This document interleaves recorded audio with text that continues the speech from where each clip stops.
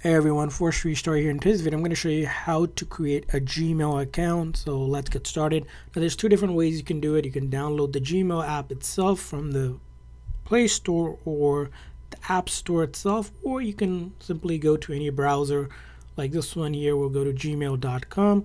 Now once you go to gmail.com, you're going to be in a prompt like this where you can sign into existing one, but if you don't have one or like to create one right here by clicking on create account.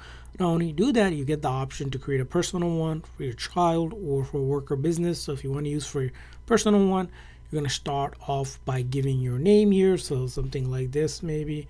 So enter your first and last name and hit next.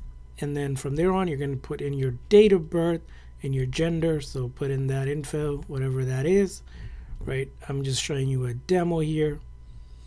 And then we're going to go ahead and select or gender, hit next.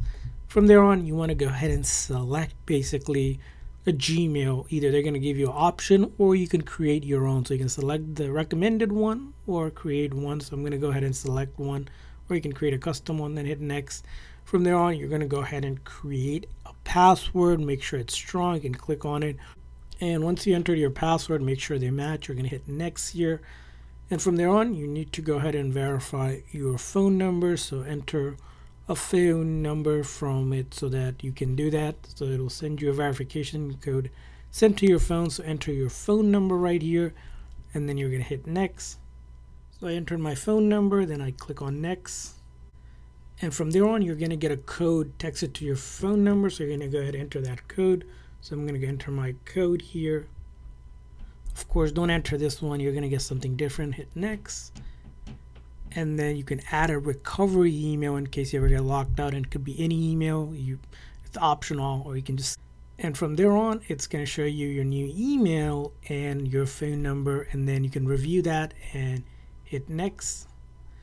And basically, from there on, you're going to hit terms and conditions and click on agree, confirm. And as you can see here right now, you can open up the Gmail app, or if you're not interested, now we have created a Gmail. You can click on it, you can see your email here, and we're ready to use this Gmail account. Or you can use the app as well by clicking on open. It'll open up the Gmail app as well, and you're good to go, and you just have created yourself a Gmail. And I hope this video was helpful. So please consider the like and subscribe button for more tips and tricks for your Gmail and other apps as well. We'll see you guys next time.